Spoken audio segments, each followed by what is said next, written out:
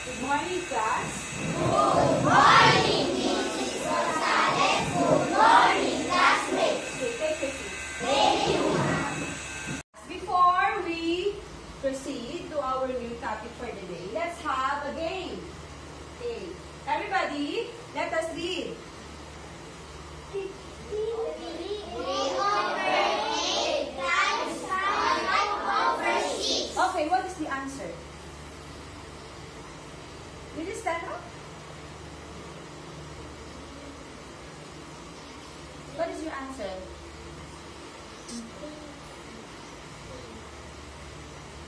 Anybody who can help Sheena? Kenji? 1540. Is that correct? Is that the proper way of saying a fraction? 1548? Anybody from the class? MJ? Yes. Okay, 15 over 48. Next, everybody let us read. 3 over 4 times 2 over 3. Okay, who can answer? Will you raise your hand? Okay, Janelle. 3 over 12. Is that correct? Okay, Hannah. 6 over 12. Okay, 6 over 12. Next. Everybody, let us read first. 3 over 5 times 5 over 2. Okay, who can answer? Vanessa. Again, will you repeat? 15 over 2. Is that correct? Who can help Vanessa? Okay, Gerson. 3 over 10. Is that correct? Yes. Yes, okay. Now, we will have a game. I will show you a question. Then you will read. Someone from the class to read the question, then answer it. Then after that, you can choose any of your classmates to answer the next question. Are you ready? Ready. Okay, let's begin.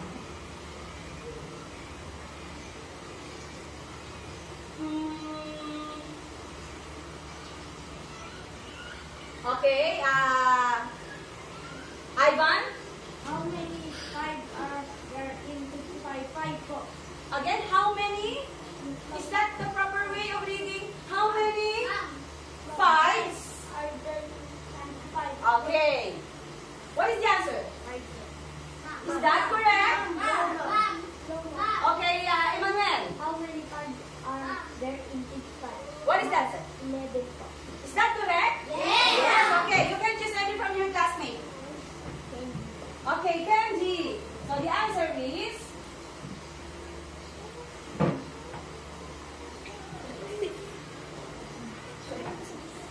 Okay.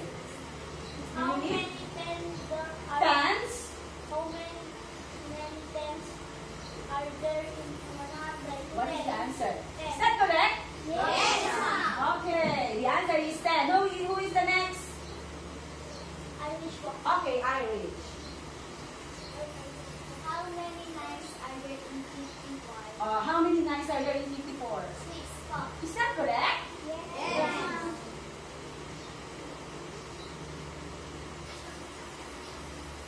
Okay, it's 6. There. Choose another one. Allen, you're lucky. How many friends are there in 36? Okay. 3 po. Is that correct? Yes, ma'am. Okay, let's check. Yes, it's correct. Okay, choose another one. Ano po? Aaron. Okay. Aaron, is it Aaron or MJ? Aaron. Okay, Aaron. Okay, Aaron, here is your question. How many 15s are there? Okay. 4. Is that correct? Yes, ma'am. Yes, how many 15s? Yes. So let's give a wow, we clap. Do you know what clap is a wow we clap? No, ma'am.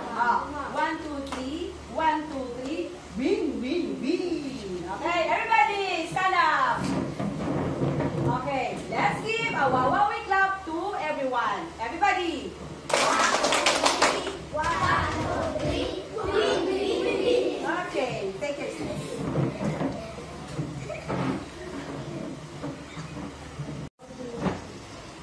Okay, class. What can you say about the picture? Okay, it is a birthday cake, delicious cake. Okay. What else? Huh? It says it's Sarah's birthday. Yes, it's Sarah's birthday. And she wanted to give her friends equal share of cake. Now, can you show me how will you slice the cake into 8 equal pieces? And then, okay, will you slice the cake?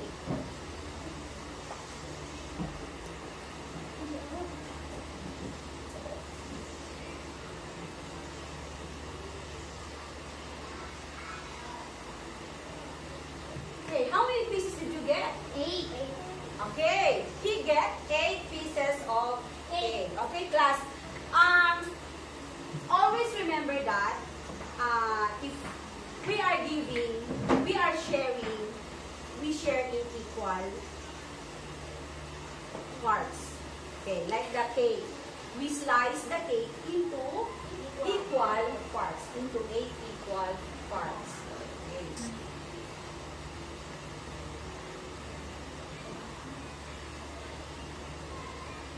Now, I have a problem here.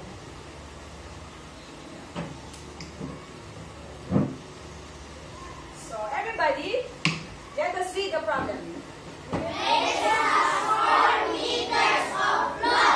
She wants to make hand towels for her TV project. How many hand towels can she make? Each hand towel measures 1 meter. Okay, so that is the problem. Now, let's analyze the problem. What is asked in the problem? Okay, Janelle. How many hand towels can she make? Each hand towel Measures. measures 1/2 meter. Okay, everybody. What is asked? Everybody. How many hand towels can she make? Each hand towel measures 1/2 meter. Okay. What are the given facts? And they. 4 meters. 4 meters. The given facts are 4 meters and 4 meters. And 1/2. Okay, everybody. What are the given facts? The given facts are 4 meters, 1/2 meter. Okay. Then what operation are we going to use to solve the problem? Okay, Hannah. Okay, we are going to use? Okay. Now, can you solve that problem without using paper and pencil? Anybody? Okay, that is our topic for today. We are going to solve the problem by using illustration. Okay, we're going to use pieces of paper. Okay, I will give you work with a partner. Okay, you can choose your partner. Okay.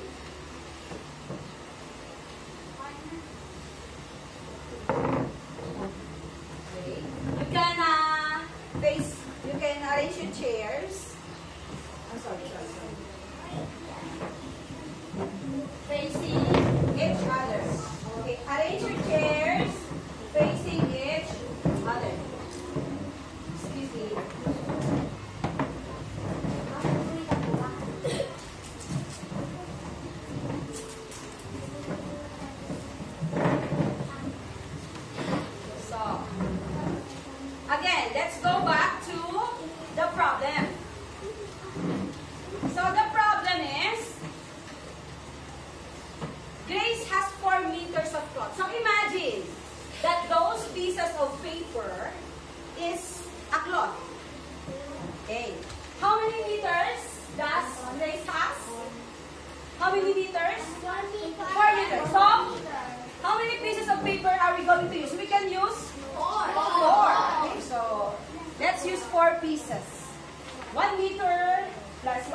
meter, plus 1 meter, plus 1 meter. All in all, there are 4 meters. 4 meters. Now, how many 1/2 meter? Will you show me how can you show me 1/2 meter of this pool? Mom. Can you show me? How can you show me? Yes, MJ. What did you do to show me 1/2 meter? Okay. So, MJ folded the piece of paper. Can you do it? Also, can you do it also? Okay. So, now we have 1/2 meter already. Now, how many 1/2 are there in 4 meters? Work with your partner. How many 1/2 meter? Okay, Junel, what did you get? 8. Now, your answer is 8. How about this group? Huh? You get 8. How about you? Okay. So,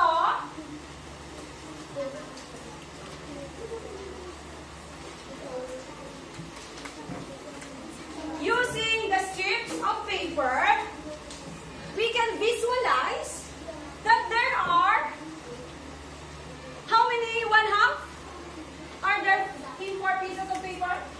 8. So there are 8. Okay. Now,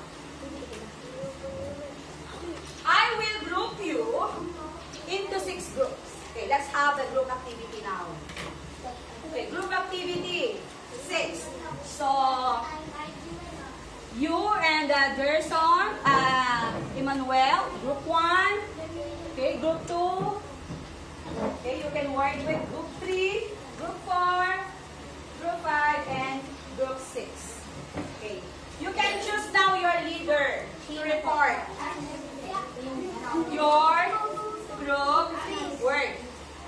So, using that pieces of paper, show me. Okay, give this another piece to the other group. And give the other group. Now, the problem is,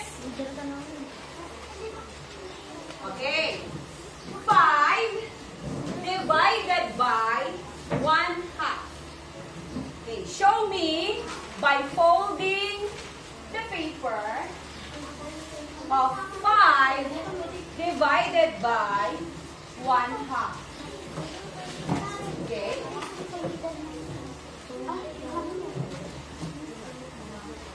Where are the pieces of paper?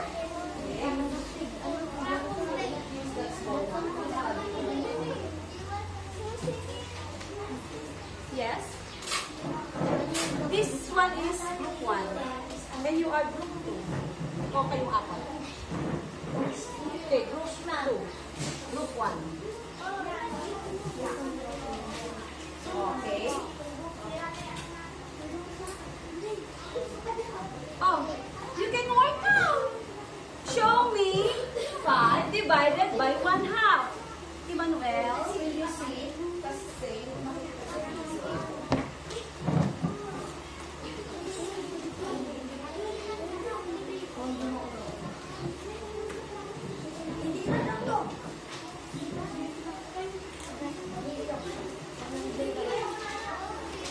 Show me how will you divide 5 into 1/2.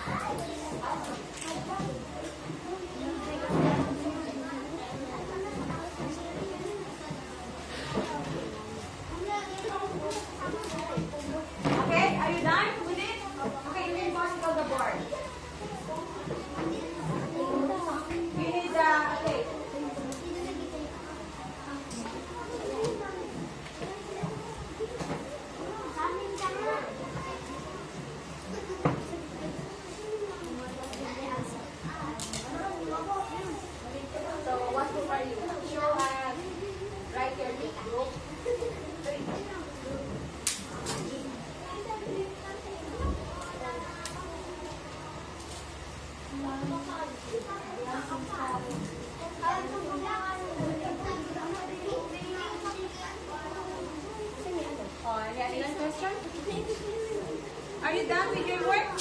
Where did you...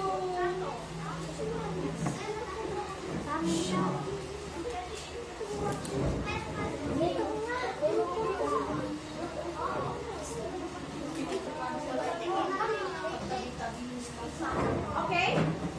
Take your seat, boys.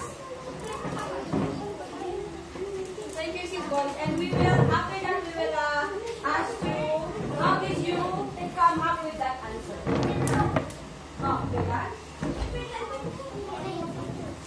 Okay, take your seat.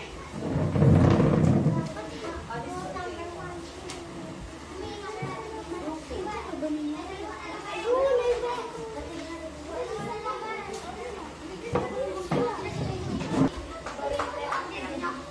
Okay, go back to your seats after you pause said your work.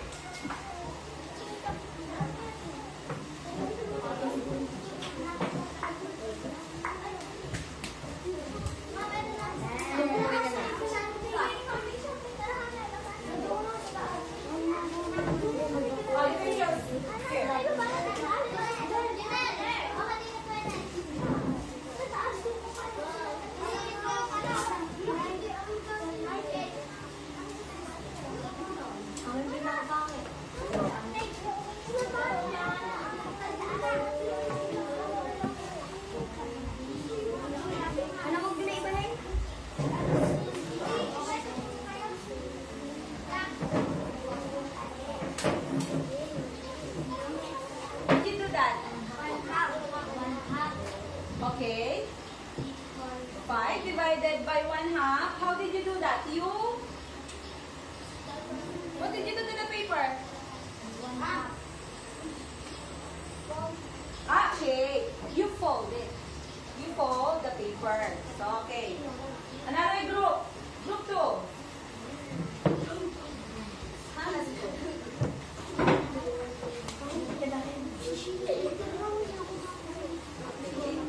How did you get the answer? 5 divided by 1/2 is equal to 10. How did you do that? Okay, they also fold the paper. Okay, next group. Okay, so we are through with dividing a number using paper folding. Another way of dividing a fraction is by fraction chart. It's by using a fraction chart. So a fraction chart, as you can see, so in every one whole, there are how many halves? Two. Okay, there are two halves. How about how many 1/3 are there in one whole? 3. Okay. How about each? How many 1/4 are there in one whole? Is it 2? No. How many 1/4 are there in one whole? Okay, Kenji. 4. Okay, there are 4. How many 1/6 are there in one whole? Aaron. Okay, there are 6. How about how many 1/6 are there in 1/2? How many 1/6 are there in 1/2? Janelle? 3. There are 3. So there are 1, 2, 3. There are 3 1/6 in 1/2. Okay. Next, how many 1/8 are there in 1/4? Eileen? Is that correct? Yes. Yes. Okay. There are 2 1/8 there in 1/4. Okay. So I will give you a fraction chart. Then you are going to answer an activity. So you can do it.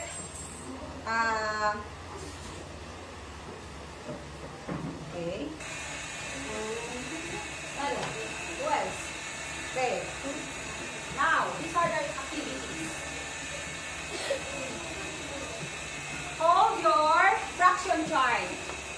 And I will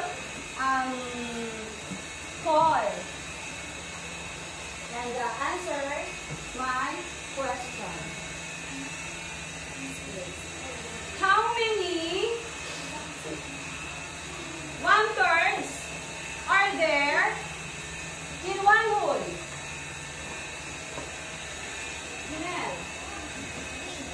Okay, there are 3 one-thirds. How many one-eighths are there in one half? Okay, there are 4. How many 1/12 are there in 1/4? How many 1/12 are there in 1/4? Is it 6? How many 1/4?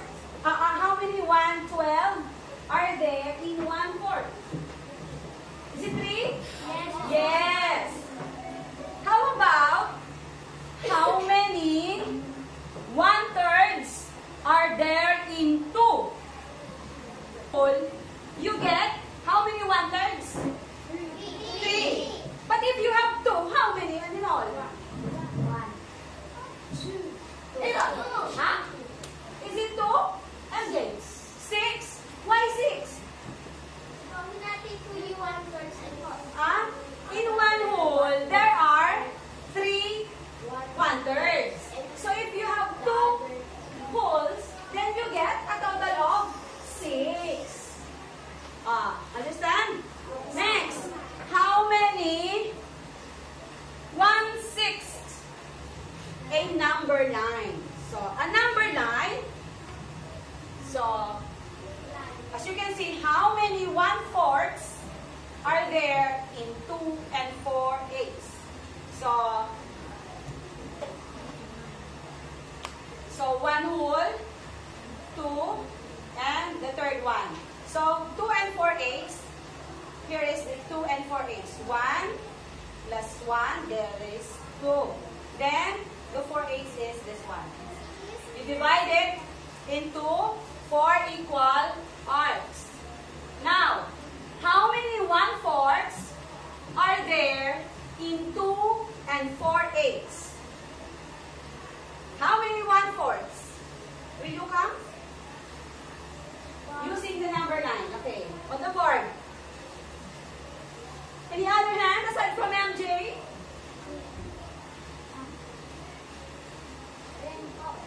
Is it 10? Yes. Oh, let's check if it's 10. Okay, 1/4. So there are 1, 2, 3, 4, 5, 6, 7, 8, 9, 10. So there are 10 1/4 in another example.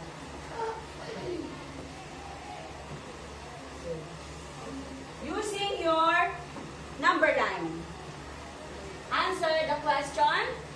How many 2/3 are there in 2 and 2/3?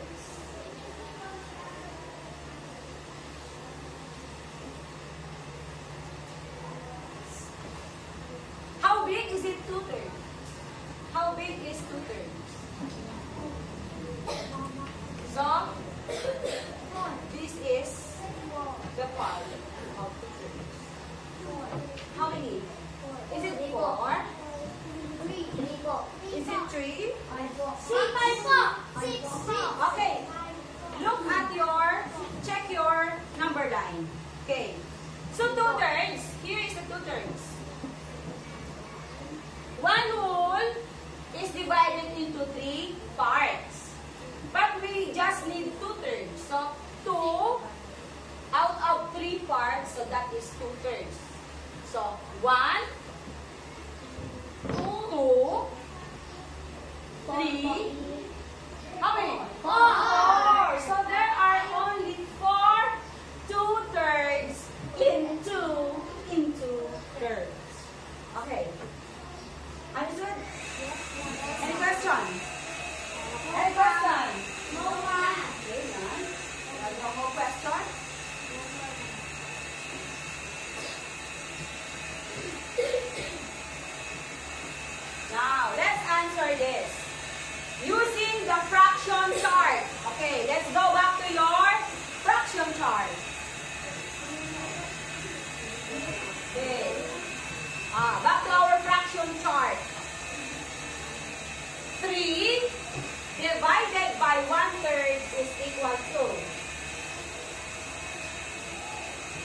So 3 divided by 1/3 means how many 1/3 are there in 3?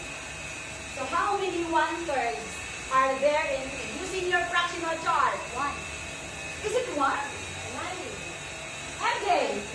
Yes, it's 9. How? Back to our fraction chart. So again, the question, how many 1/3 are there in 3? So in one whole, how many 1/3 do we have? There are 3. So in 3, we have 9. Understand? Okay. Next.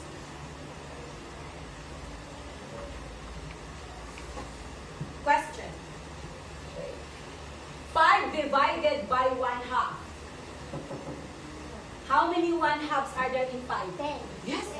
How did you find the answer? How did you solve the answer? By? What did you use? Fraction chart? Or you just think of it? Huh?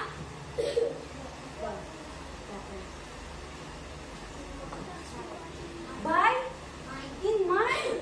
You just think of it. How many 1/2s are there in 5? I will fold 1 into 2. So there are 2. Another 2. Another 2. Another 2. So all in all, you have 10. Oh. You're just starting to visualize. Okay, you are starting to visualize the answer without computing or without the solution. Another. How many 2/3 are there in? So how many? 9. Who got the correct answer? No one got the correct answer?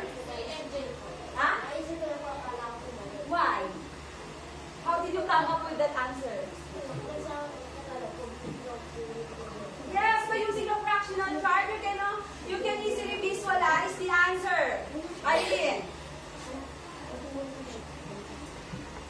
did we use? And dividing a fraction. Just to remember, what is the first one we use in dividing a fraction?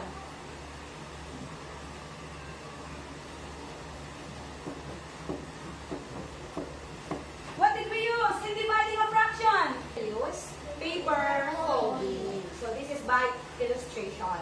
Next is by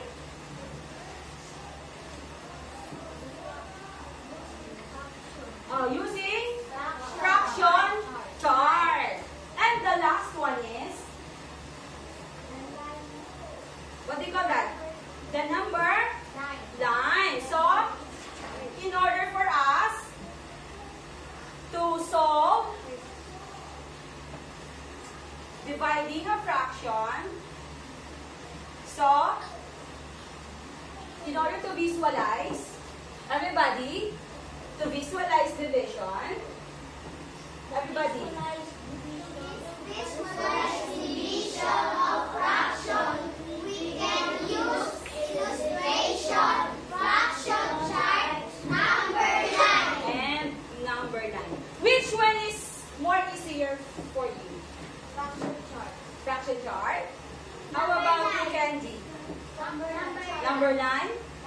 Number 9? Fraction chart? For me, it's easier if I am going to fold the paper of the illustration. Okay. Any question? No. Nothing? Nothing? No more? Okay. You are going to answer the following. So you can choose whether illustration, fraction chart, or number lines. Okay, get a whole piece of paper. And answer 1 to 5.